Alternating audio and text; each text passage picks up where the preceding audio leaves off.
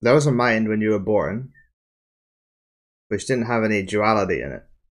Duality meaning an observer and an observed. Instead, things were just kind of happening. That's a non-dual mind, a mind without duality. And that mind is the same mind that you have right now.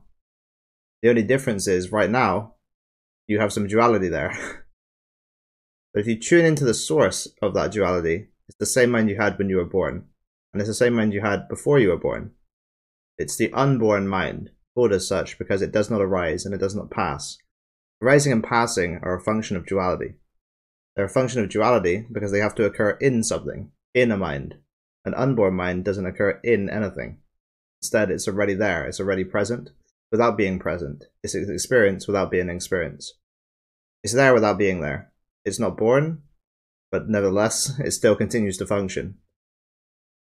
You can find that mind in your mind right now, in any sensation, in any thought, in any feeling, just by finding it. And when you do, all of the dualities, the idea of an observer and an observed, mind and objects will fall away. And that's non-duality. Thanks for watching. Bye.